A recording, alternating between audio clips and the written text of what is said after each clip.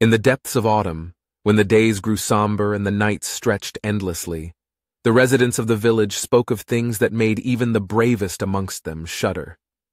There existed a house on the outskirts of town, where no one dared venture.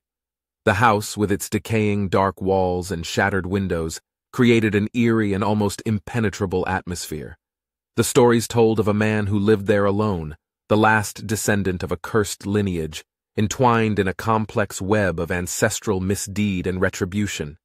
It was said that this man, cloaked in shadows, wandered the woods at twilight and conversed with the ghosts of his ancestors. The villagers whispered that he possessed a book, a tome of forbidden knowledge, which could alter the fabric of reality and bring forth unspeakable horrors. Despite the unsettling atmosphere and the rumors that swirled around the house and its occupant, there was an undeniable sense of fascination that pervaded the community. Children would dare each other to draw nearer to the house, or to peer inside the twisted iron gates, their hearts racing as they imagined the dark figure lurking inside.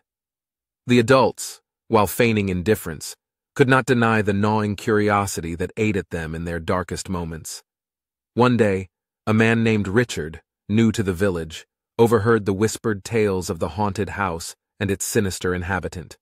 Intrigued and skeptical, he decided to confront the man and dispel the rumors that gripped the village.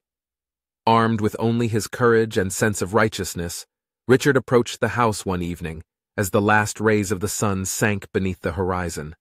The gnarled trees that lined the path seemed to reach out, their twisted limbs grabbing at Richard's clothes as he walked. The wind picked up, casting a chill over the world and bringing with it an unsettling silence, as if the very air itself was holding its breath. Richard, however, remained resolute, determined to unveil the truth.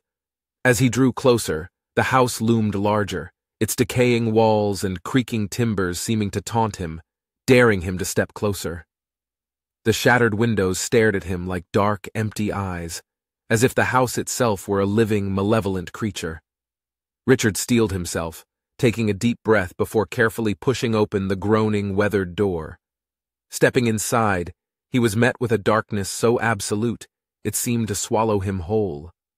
He fumbled in his pocket for a match and struck it, the small flame casting a feeble light that seemed almost devoured by the shadows. It was in this flickering gloom that Richard caught his first glimpse of the room, a once grand hall, now choked with the detritus of years of neglect. Cobwebs hung from the ceiling like tattered shrouds, and the air was thick with dust and the musty smell of decay. Richard ventured further into the house, his heart pounding in his chest as he descended into its depths.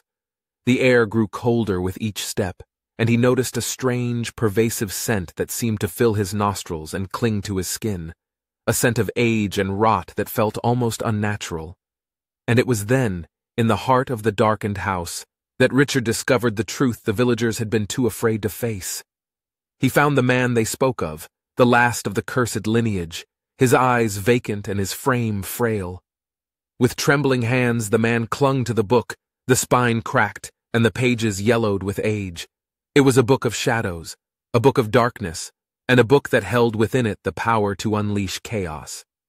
But as Richard stared into the man's hollow eyes, he realized that the true horror did not lie in the house or in the man, but within the pages of the cursed book.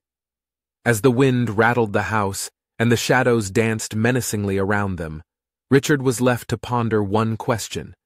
Should he take the forbidden knowledge for himself, ensuring that the evil would live on? Or should he burn the book, destroying the legacy of darkness but risking the wrath of the unseen forces that lay dormant within its pages?